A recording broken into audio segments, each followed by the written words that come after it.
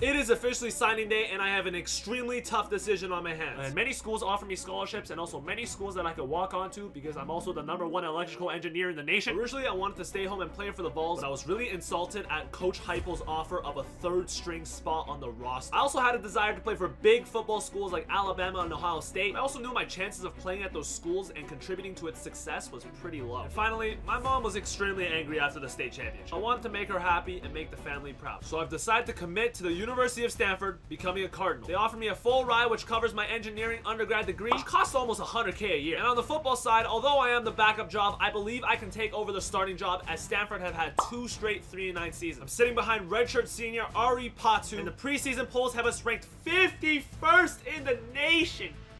So we gotta turn things around at Stanford, and we start our first practice after learning the playbook with the scout team offense. This is my first practice, so I'm still learning the receivers, how they run, how they catch, what the timing is. And you can tell the chemistry wasn't there. I had some pretty bad misses right here on the comeback that's way outside, and then right up the middle, the post route, and I miss him low. After the first practice, I remained as the backup as I'm still learning the playbook. I'm still getting used to living out on the West Coast without my family, new class schedule and everything, and I did not know it rained this hard on the West Coast. But it's our second practice before our upcoming game against San Jose State University. This is the last chance I have to get a start for this first game, so I need to have a good practice. And the struggles continue as I throw a terrible anticipation pick right there. You know, I thought maybe our slot receiver can outrun the linebacker, but we move on. All right, very next throw, I make a nice throw on the run to my boy Wilson. Again, he's becoming one of my favorite targets. We are running out of reps. I need to make some big plays to get the starting job before our opener. Play action here. I take a shot deep to see if my receiver has a stab. I took a chance, and that receiver repaid my faith. I actually don't know his name yet. I haven't met him yet. But on the very next play, I throw a screen pass to my running back, and that is how you learn names. Mr. Barrow catches in back-to-back touchdowns for us. We are now getting close to winning that starting job, and it is the last rep of practice. Last play, I take another deep shot, putting faith in the same receiver. But the DB makes a fantastic play on the ball, and we are the backup for the opener. I haven't been a backup since my junior year in high school. This brought back a lot of bad memories, and it was even worse watching Patu work, as the only times I got on the field was as a holder after Patu cashed in touchdown after touchdown. Patu ends up blowing out SJSU in the first game, putting up 44 on their defense. I knew I had an uphill battle to win the starting job. Next game was against Army. We now have a position battle versus Patu, as I've been impressing coaches with my academics and my film room habits. They're giving me a chance, and I cannot let it slip. Why is it raining again? 15 throws to decide the starter. If we start out with the quick slant concept, I hit the receiver up the middle, come back again with slants on our backside this time, 2 for 2 to start practice. Now I started throwing the balls that I threw in high school, right up the seams. But we have not done enough so far to convince coach that I deserve to be the starter, until I threw this juicy peach. That throw and catch open mouths right there as I come back on play action and roll out to my right, and I hit my receiver up the sideline. Last rep of practice, last chance to convince coaches that I should be the starter. I'm rolling to my right, and I find my receiver back to my left, who makes a spectacular catch, and that officially made me the starting QB of the University of Stanford. When this news broke out, I became the man of the camp. If you had an ABG girlfriend, she's mine now. But with the popularity came with a lot of pressure. I have to carry the torch that John Elway and Andrew Luck passed down. Expectations were high as we begin our debut of our collegiate journey at Army. My dad grew up in the Chinese Navy, so there was some extra tension with this game. First snap, we take under center. I read zone coverage, so I hit the comeback to my boy McKee for our first down of our college career. But on 3rd and 9, they rally and they get me down for a sack. We have to punt the ball. Defense gets us the ball back, though. I'm rolling out to my right, using my legs, generating time for my receivers to get open, and I find a 1st down to my boy McKee. 2nd and goal. I'm looking. I step up in the pocket, and I flip it to McKee for our first college touchdown. But low-key, our debut has been pretty disappointing so far. As in the 3rd quarter, we are only up by 4. I evade a sack for a safety, but then I take a sack. It's a terrible safety there, and of course, Army responds with a field goal to take the lead. My dad is definitely considering drowning his son at the moment watching this gameplay. Play action, we duck another sack. The O-line is not blocking at all, but we hit the open receiver for a 1st down. 4th quarter here, 2nd and long. We find the hitch route. McKee, who breaks a tackle and gets me a huge yak to set us up nicely in the red zone. He reminds me a little bit of Nguyen. in. 3rd and 7. I don't see any receiver open. O-line can't hold up, and we take another sack. O-line has done a terrible job blocking for us today, but we get the field goal to take the lead. Army marches all the way down to 1st and goal, and they hit a touchdown right over the middle. No idea what my defense is doing there, but we are at upset alert. This is one of the worst debuts I could imagine, but we have a chance to save it on this 2-minute drill. 2nd and 9. I drop back. I look up the right sideline, and who else but McKee? He makes a big gain, 46-yard reception down the right sideline, which puts us in prime position to score. 2nd and 3. I'm rolling out to my right, looking for an open receiver. I attract defenders with my legs. I flip it out to my running back for a 14-yard gain. Time to get clutch. 2nd and goal. I see a nice route, but my receiver drops it. 3rd and goal. Coach calls 4 verts. I gotta take a shot to McKee. He deserves it, but the DB makes a good play. Which brings us to 4th and goal. Can this one throw save us from a horrendous offensive debut? Army drops 8. I look in the corner. There's space, and I underthrow it. There was space in the back corner of the end zone, but the ball was too flat. And we get upset by Army. We only put up 13 points on the scoreboard, and we start our college career 0-1. My job is instantly in jeopardy, so I needed to come out with a good practice session. I felt like all the eyes were on me now. Every little move that I did was gonna be inspected, especially with all the expectations and losing such a bad game. But moving on, we retain our starting job, and it is our home debut against Arizona State. You know the baddies are in the crowd. 2nd and 10. I'm looking to push the ball deep, and my receiver makes a spectacular catch, mossing the DB, which then led us to this play right here, finding McKee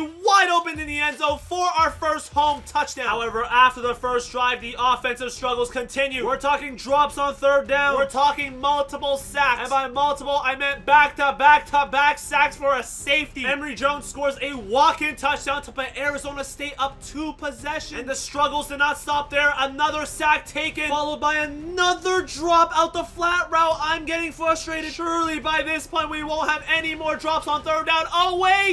Another drop! And to top it all off, we throw our first collegiate interception, and we lose our 2nd straight game to the Sun Devils. Yes, I played a terrible game, but my offensive teammates did not help at all. Play calling's off. Coach has yet to call an option run in our first 2 games. Receivers can't seem to get much separation. And our O-line can't block a soul right now. This offense is clearly struggling. Next game against Washington State, and it's more of the same. Crucial drop on a deep bomb, and we only score 6 points in the first half. This is absolutely unacceptable. We are losing by 2 possessions to a 1-3 football team. 2nd and 3 here. Receivers getting no separation at all, and I take another sack. The coach has seen enough. He yanks me out the game, as I have only put up 3 field goals against 1-3 Washington State. An absolute horrific start to my collegiate career, as we not only lose the game, but our starting job as well. Coach rolls with Patu for the next game, as my confidence is at an all-time low. But he throws an interception here, and the struggles continue. Maybe it's not the quarterback's fault, as we only put up 3 points in the first half. The fans around the stadium are booing. This is not what they want to see, and coach subs me back in for the 2nd half. I feel like the disrespect has gone too far. It's time to show everyone why I was one of the top recruits out of my class. I am not at Stanford for my academics.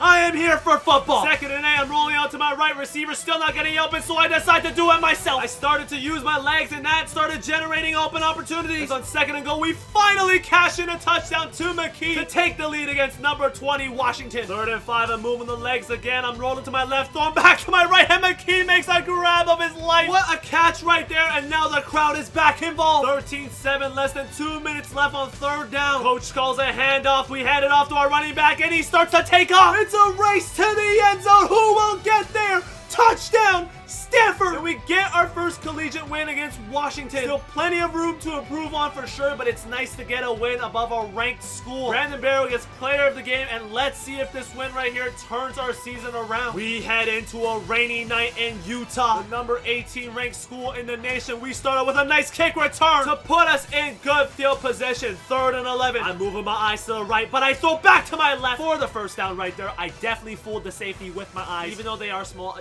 Trust me, he got fooled. We hand the ball off on 1st and goal to my boy Barrow for an easy touchdown to silence the crowd on the road. 2nd quarter, we are up 10-3. Coach calls play action. I'm rolling to my right, and I throw a deep ball. Moonshot right in the breadbasket for 6. That's my official arrival to college football. 53-yard touchdown on a dime to McKee. This is what Cardinal fans have been waiting to see. This is what they've been waiting for. First and 10 in the second quarter. We are up big against Utah. I hit McKee on the outside, and he lowers the shoulder, makes a great move. He is running to the pylon, and he gets tackled right before the end zone. But on the half-yard line, I hand it off to my boy Barrow, and he cashes in another touchdown. The offense is coming together at the perfect time as I hit it up the seams to my tight end. We're back down in the red zone, and we gotta feed the beast. That boy Barrow has been running like an absolute maniac. They cannot tackle him, and we get another touchdown. 31 points on the board. I roll out to my right, and I find my receiver deep down the field. We're developing chemistry. Second and goal to make it a 4-possession game. I'm rolling to my right. I draw attention from defenders, and I flip it out to my receiver for another touchdown. 45 points away against number 18 Utah in their stadium on a rainy night. This is what Stanford fans wanted to see. Really big win for us as I throw for 404 yards and 2 touchdowns. And after stomping UCLA at home, we are starting to build momentum heading into our toughest game of the year. Number 12 ranked Oregon State Beavers 7-0. We're looking for our second upset away in the ring. All eyes on us in this nationally broadcasted Pac-12 conference game. Can we pull off the impossible as Oregon State starts out with a touchdown? This is arguably the biggest game since my high school championship game, as everybody around the nation wants to see how the Chinese QB will deal with the pressure. First offensive snap of the game. We call play action. I roll to my right. I try to find a corner out, but it is intercepted. The big game woes continue. My ass crack is sweaty. Give up a field goal from that turnover, and we are down 10-0 away. Terrible start for us, but I come back and I respond with a dart to my left, up the seams to my tight end for a 37-yard gain, and then we finish the drive off with a nice little throw on the run to McKee for the touchdown. What a response by Stanford as we head into the third quarter here, 24-10. I lob a nice ball over the middle to my boy Wilson, which then I come back with another ball over the middle to the other side. And we end the drive off with an ISO handoff to my boy Harris to make it a 1-score game. We are nearing the 2-minute warning. Defense needs to get a stop to give us a chance. They lob it up deep to our left side, and who is there? Lost in coverage, wide open touchdown. Well, I'm not finished just yet. I'm looking deep to get a quick touchdown to make it a 1-possession game, and I find a hole up the middle of a cover 2 for a 48-yard touchdown. What a play. Defense needs to get us a stop as we still have 3 timeouts. I am praying for another chance on the sideline. The Beavers are gonna run the ball here on 2nd and 7. We make a tackle. Coach quickly calls the timeout, and it is now the play of the game. 3rd and 4. They try a bubble screen, and it is picked up. Benjamin Hudson, the inside linebacker, comes out with an interception. So here we go. 56 seconds left. Down by 7 away against Oregon State in the rain against the 12th ranked team. What was I done? 2nd and 10. I'm looking deep. Nobody open. I roll out to my right, and I throw it away. But I take a huge hit on that play, and I stay on the ground. I landed shoulder first on the turf, and I am out. An injury to my throwing arm in the biggest game of the year. Just so disappointing. 4th and 9. Our final chance to win this game. Can Patu pull it out? He scrambles forward, and he fumbles the ball. Oregon State survives the upset. They come out with a win, and I receive some bad news from our training staff after the game. My shoulder injury was much more severe than originally thought. We are required to have surgery on my shoulder, and I am shut out for the rest of my freshman season. After a rocky up and down season, we end with a 7-6 record. I only averaged 2.5 yards per rush. The Stanford play style was definitely not a good fit. The Florida Gators ended up winning the national championship, and we have a decision to make. Do I stick it out for another year at Stanford, or do I enter the transfer portal to a new school with better players, a new coaching staff, a new system that suits my play style better? Do we go all in on our football career and forgo academics? We'll have answers to all those questions in the next episode.